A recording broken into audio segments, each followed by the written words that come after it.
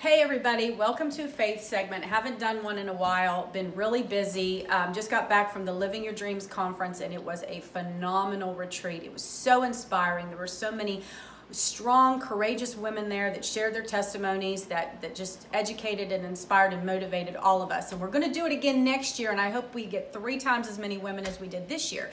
So I'm continuing my teaching on comparison. Clearly this is something that I struggle with.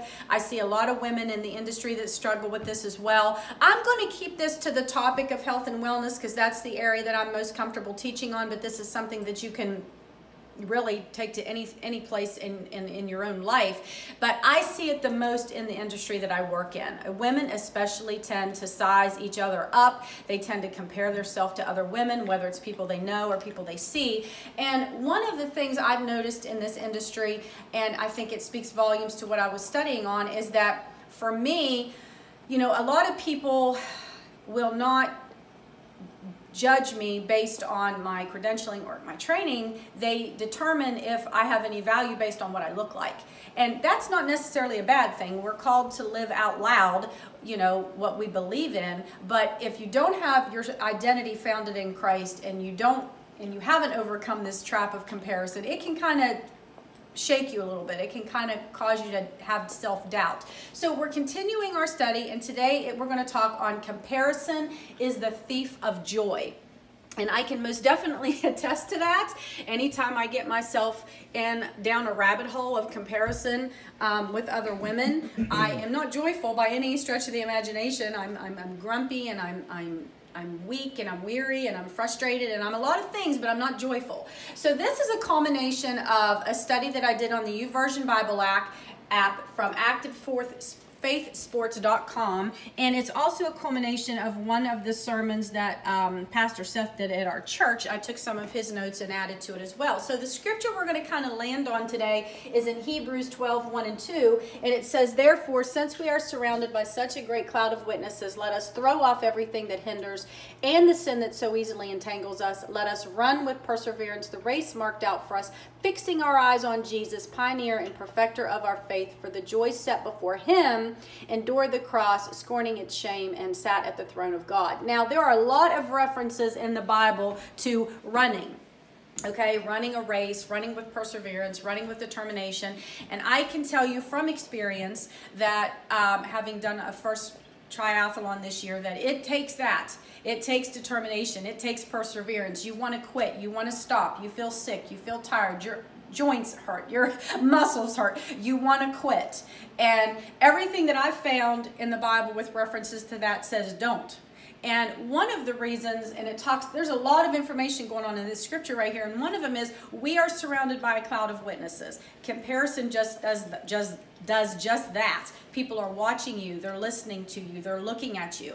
And in that realm, we have the opportunity to point people to God, and that's what it should be about. You know, so number one is run your own race. One of the things that it says in the scripture of Hebrews is that, you know, the race is marked out for us, meaning we all have our own individual race. What mine looks like is going to be different than yours, and so on. So find the race that you're called to run and run that race. Okay, run that race, partner with the Lord, recognizing that, you know, he set the standard. Let him be our measuring stick, not other people. Number 2 is going to be run to win. That's 1 Corinthians 9:24. "Do you not know that in a race all the runners run, but only one gets the prize?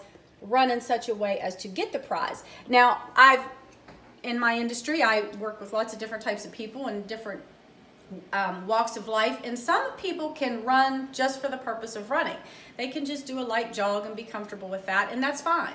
But we are called as believers to run things with passion and fervor and dedication, because what we're investing in is for an eternal value. Yes, we have earthly investments. Yes, we have things that we're going to benefit from now, but ultimately the witness that we're presenting to the world is for one that goes from here to the Lord. Okay, so step 3 and 4 really go together. This says trust God when you want to quit, and train spiritually, physically, and it's Isaiah 40:31, 1 Timothy 4:8, and 1 Corinthians 9:24. So Isaiah 40:31, I believe, talks about mounting up on wings like eagles, and it talks about waiting on the Lord. And then the training, everyone who competes in the games goes into strict training. They do it to get a crown that will not last, but we do it to get a crown that will last. And physical training is of some value, but godliness has value for all things, holding promise for both the present and the life to come. Now, what I want to say about those two things is this. In our culture today, and I'm seeing it more and more and more, I don't know if it's because we have cell phones at our disposal, we can get something delivered the very next day, but we don't want to wait on anything.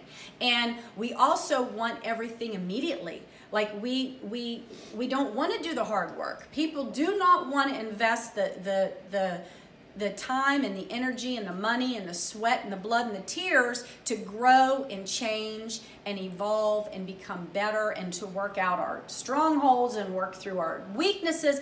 People want a shortcut, or they want to glaze over it. And there's, you know, the Bible strictly speaks against that. You know, we're called to trust in God. We're called to wait on God. And we're also called to train.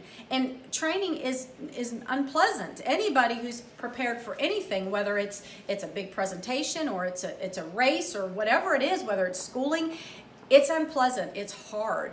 And one of the things that my pastor said was lean into the discomfort. You know, don't run away from it. Just lean into it, accept it, embrace it. Say, okay, this is part of it, and work through it. And what happens is as soon as we get uncomfortable, we quit.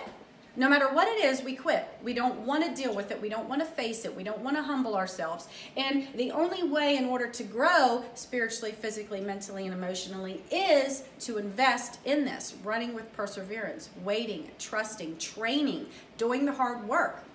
And lastly, we have to make our faith active. And by doing that, we put feet to it, right? And which is all of the tools that we just talked about above that. We make it real in our life. We live it out loud so that other people can see it and so that we can see it for ourselves.